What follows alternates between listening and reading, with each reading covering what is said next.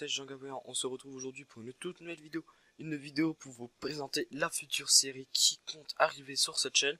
Donc voilà, donc j'avais envie de me relancer dans les vidéos, machin, et arrêter de faire des lives pour que dalle. Donc je veux me remettre à faire des vidéos, des séries.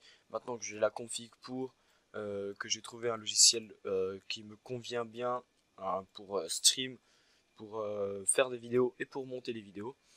Donc voilà, donc tout simplement je voulais vous présenter cette série sur cette map que j'ai déjà faite, que je suis en cours et que ça fait 15 jours que je suis dessus.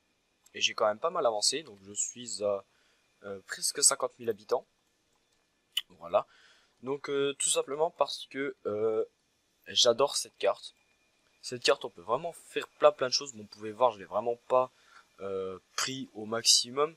Voilà, donc on a une petite zone forestière ici parce que je trouvais l'endroit sympa et que j'ai envie de d'étendre la truc par ici.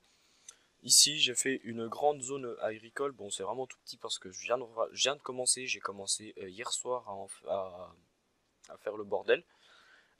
Ici bon j'ai le quartier de gros riches, je voulais essayer de faire un espèce de Manhattan avec un petit Central Park machin. Voilà, donc vraiment le quartier des gros riches avec des gros commerces. Voilà, donc gros commerce, grosses habitations. Ici on a l'université, on a un grand hôpital machin. Ici je voulais faire un deuxième quartier des affaires qui fonctionnerait avec celui-là. Voilà, donc ici on commençait à avoir, enfin je commençais à avoir des habitations et du commerce. Et ici j'ai un petit quartier de bureau. Voilà, donc juste en face, bon, on a les centrales nucléaires. Le truc c'est que je fonctionne avec le Steam Cloud et il faut que je fasse des sauvegardes dans le local pour vraiment tout avoir. Parce que normalement ce quartier là est complètement plein. Ici normalement il y a une prison. Ici il y a une grande zone industrielle derrière les centrales solaires. Voilà, donc j'ai vraiment en électricité et en eau je trouve que je suis vraiment pas mal. Voilà. Donc ici on a des petits entrepôts avec une usine de meubles et une usine de plastique ménager il me semble, un truc comme ça. Voilà, donc cette zone là qui fonctionne tout simplement avec la zone comment dire, la zone pétrolière. Voilà, donc là j'ai une immense zone pétrolière avec des usines machin, tout ce bordel là. Ici j'ai des usines uniques. Voilà, donc ça produit juste des marchandises pour que ça puisse se vendre dans tous les commerces qu'il y a là. Et tout simplement ici bah, on a la grosse île de là où c'est que ça a tout commencé. Voilà, donc avec l'aéroport international. Donc je voulais faire une série sur celle-là. À la base, cette map-là devait être une série. Et le truc, c'est que j'ai commencé à faire une vidéo. Et, et le truc, c'est que ça a tellement pris d'ampleur que bah, j'ai complètement abandonné. Et je voulais vraiment faire ça tout seul.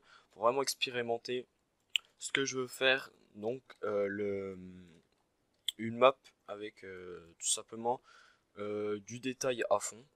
Enfin, du moins, je vais essayer de faire du détail à fond. Là, c'est pas tellement à fond. Enfin, je veux dire, dans cette map là, j'ai vraiment mixé les deux en fait. Le truc, c'est que j'ai vraiment mixé le développement et l'esthétique. Donc, vous pouvez voir que j'ai essayé de vraiment faire des voies correctes. Ici, d'essayer de faire une zone, une gare de triage avec vraiment une partie industrielle, que c'est pas un machin, tout ce bordel là. J'ai vraiment essayé de faire du détail à fond. Mais voilà, j'ai allié les deux en fait. Et je pense que je vais faire comme ça. Après, je sais pas du tout. Mais voilà, après, dites-moi ce que vous en pensez de ceci. Après, j'essaierai de reproduire vraiment la même chose, à peu de choses près, mais vraiment avec du détail poussé à fond. Voilà, parce que je commence à avoir un petit peu d'expérience dans le jeu. Et avec les modes qui m'aident un peu, je trouve ça vraiment cool. Du genre Move It, l'outil de terraforming machin. Donc vous pouvez voir que la route je l'ai vraiment rabaissée par rapport à la ville. Voilà, tout simplement parce que je trouvais ça plus beau. Et point de vue réaliste, le son s'entend largement moins quand l'autoroute est plus bas que la ville. Du coup ça dérangeait moins les habitants qui sont là. Grâce à Move It, j'ai pu faire un péage comme dans la vraie vie. Donc vraiment que ça soit collé parce que dans City Skyline normal on peut pas coller les péages. Je trouve ça vraiment dommage. Donc voilà. Ensuite j'ai téléchargé un petit peu d'assets, surtout au niveau des roues. Donc vous pouvez voir que j'ai la nationale, enfin les nationales, tout ce bordel là. Voilà, j'ai les routes industrielles, voilà, toutes ces choses là. Après je compte vraiment télécharger beaucoup d'assets pour vraiment rendre le jeu beaucoup plus beau. Voilà.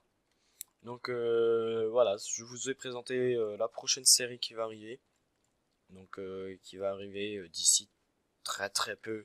Je pense déjà tourner les premiers épisodes après celui-là. Donc voilà, donc dites-moi ce que vous en pensez.